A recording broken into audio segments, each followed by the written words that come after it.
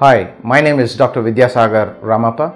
I'm one of the consultant gastroenterologists and hepatologists at Columbia Asia Referral Hospital, Yashwantpur, Bangalore.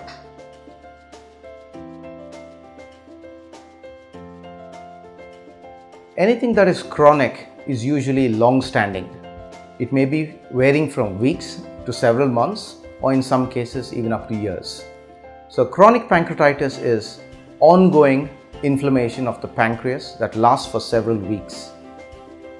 Usually it is associated with certain structural changes within the pancreatic gland, such as scarring called as fibrosis, changes in the duct calibre, which can be narrowing or dilatation, associated with calcification and stone formation within the duct. The symptoms of chronic pancreatitis can be almost asymptomatic with very limited pain, or people can be symptomatic with varying degrees or severity of the pain, which is usually located in the upper abdomen, sometimes going or radiating into the back.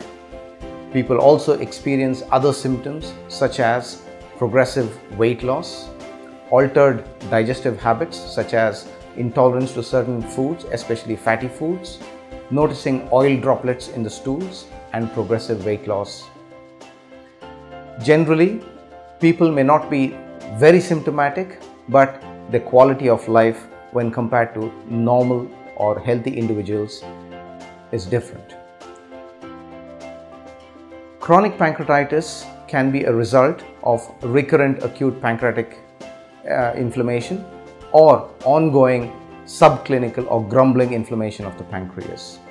Usually this occurs in the context of chronic heavy alcohol consumption, presence of certain predisposing genes that leads to repeated inflammation of the pancreas, or any other unchecked or untreated causes of recurrent acute pancreatitis.